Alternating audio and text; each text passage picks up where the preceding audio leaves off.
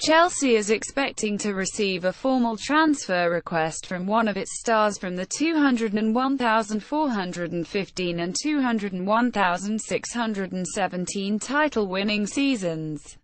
The club has seen plenty of comings and goings since Antonio Conte arrived, but he has delivered success across London. At White Hart Lane, Tottenham is still without a signing, but in today's transfer roundup, Mauricio Pochettino is on the verge of changing that.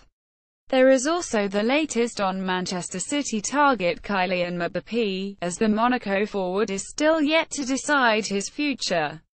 Here, Newsweek guides you through all the news and rumours swirling across the Premier League. Sports emails and alerts. Get the best of Newsweek sports delivered to your inbox. Spanish striker Diego Costa will submit a written transfer request to Chelsea, according to The Independent, as the 28-year-old looks to secure his future. Conte told Costa at the end of last season that he would not be in his plans going forward, and the Italian has signed Alvaro Morata as a replacement.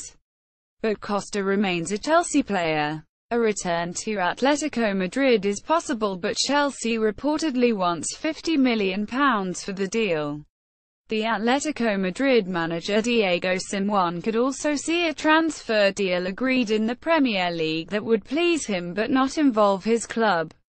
Simeone's son Giovanni Simeone has drawn interest from Tottenham Hotspur, and Pochettino is considering making a bid to Genoa for the 22-year-old forward, according to the Daily Mirror.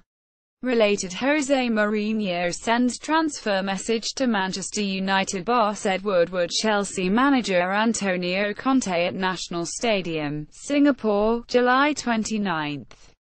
Suhaimi Abdullah Getty. Real Madrid manager Zinedine Zidane believes the club will have to sell Gareth Bale if it is to buy Kylian Mbappé from Monaco this summer, according to Marca, as the 18-year-old forward will cost around £161 million.